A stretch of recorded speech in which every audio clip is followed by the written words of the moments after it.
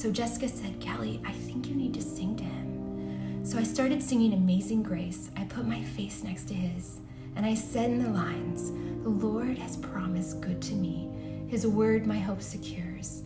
His will my shield and portion be as long as life endures. And I sang that over and over. It was late at night when we left the hospital, and the next morning we went back, and little baby Aram was sitting up in bed, smiling. His mother was laughing and holding him, and they were overwhelmed with gratitude. God healed Aram. Then I had to get on a plane and fly home, and God was with me every step